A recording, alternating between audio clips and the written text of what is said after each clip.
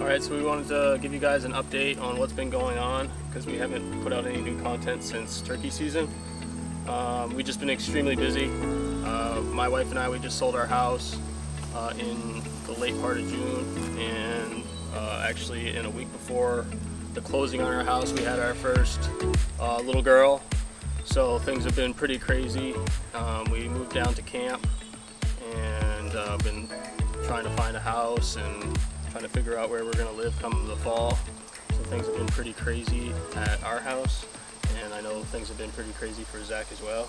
Yeah, our house is actually on the market right now, so we're in the process of trying to sell ours for the last, we started getting it ready, I guess a little over a month ago, so really the summer has just been busy for both of us. So we kind of unintentionally took a break. I don't think we didn't talk about taking a break. We didn't plan it, but it just happened, which is, I guess, a good time of year because people are busy anyway, not doing hunting related stuff a lot of times. But so today, we're doing Dan's favorite thing in the world, I think. Yeah, we're gonna get the bait site set up, and I'm in the same area that I was in last year, but I moved my site to hopefully kind of make things a little better.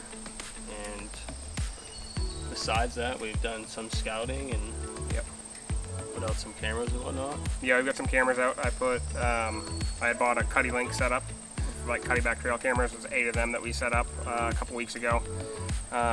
Starting to get some good pictures, so yeah, it should be good. Bear first, then I guess October, and now that we rabbit hunt, I guess rabbit hunting starts then too, and then birds, and obviously bow hunting for deer is probably the thing we're going to be doing the most. Yeah, definitely bow hunting for deer. Yeah, rabbit hunting goes till March, so that'll probably be after deer season, unless we tag out super early. Yeah. So, should be fun. Yeah, that's it for now. Yeah.